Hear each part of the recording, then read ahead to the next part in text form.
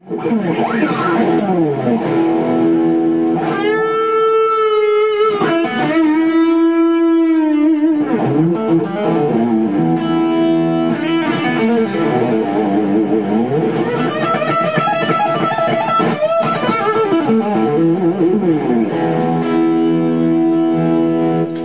fans and shred addicts, how you doing? It's the Chappers, back to update you on my signature guitar.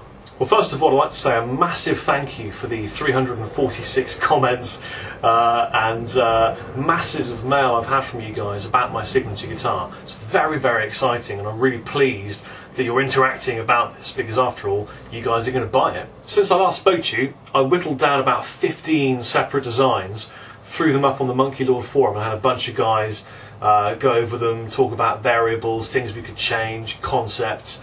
Had a really fun time. And thank you for all the guys from YouTube that joined up and helped out with this. It's really important to me that this guitar, although it's my signature model, is kind of 2/3 me and 1/3 you guys. I think that would be really cool.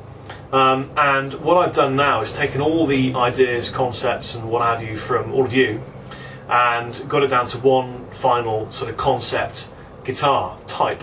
So I'm going to show you this concept now, and I'd like you all to sort of share your thoughts, discussions, things you'd like to change, things you like, bearing in mind that the retail value of this guitar will be about 250 English pounds, which is roughly $400 US, I believe. So here is the Monkey Lord 1.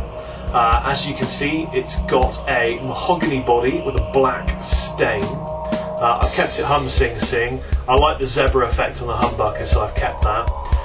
It's going to have a kill pot, which is something that Shadow just come out with. I believe Gibson has just bought a load of them. So the volume pot is actually also a kill switch.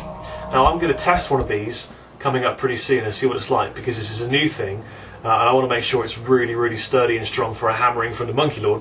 I'd also like a coil tap on the bridge pup, and there'll be a toggle switch rather than a Strat type 5-blade, because I don't really like those. The plastic knob keeps firing off and I think that's annoying. Very important to me that all the tonal areas are really high quality.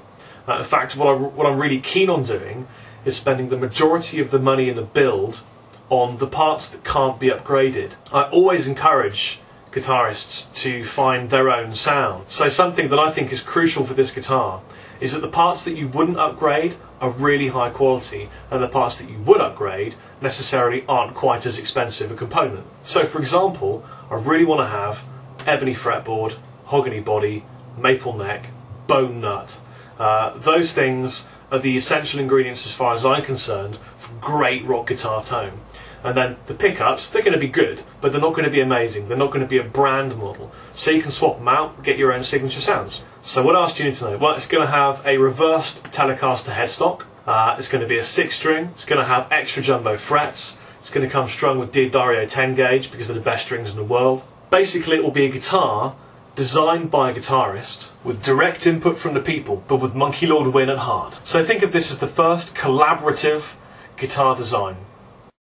After much thought, I decided to go for a hardtail. Now, I've never been a big tremolo fan. I've always blocked them off, and I actually considered having a trem with a block inside it like I do on most of my guitars. But I think that's just a waste of money and time. A good hardtail is a great guitar. I really focus my playing on blues, rock and metal, and I really enjoy drop tuning, you know, down to D, down to C, all that kind of thing. And I think a tremolo gets in the way of that.